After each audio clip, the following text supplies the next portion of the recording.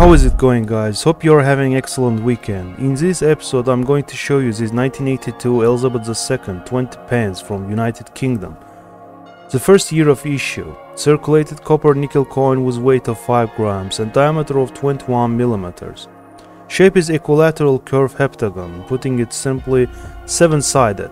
So a verse side of a coin features second portrait of British Queen Elizabeth II facing right, wearing the girls of Great Britain and Ireland tiara.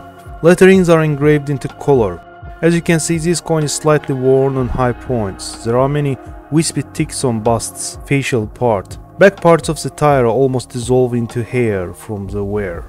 Contact marks are mostly of insignificant sizes, yet their abundance lowers the quality of eye appeal. Some letters of colored inscriptions show gray-green layers of tarnish.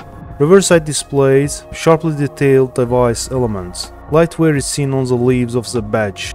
At circulated grades, 20p's are worth just slightly more than their face value due to melting price of copper. At higher uncirculated grades like Mint 65, they are worth over $2.50. Only error specimens sell for big money. For instance, this is one of the most expensive 1982 20 pence so far. 1982 20p struck on 1962 6 pence. Grade at Mint 65 by PCGS.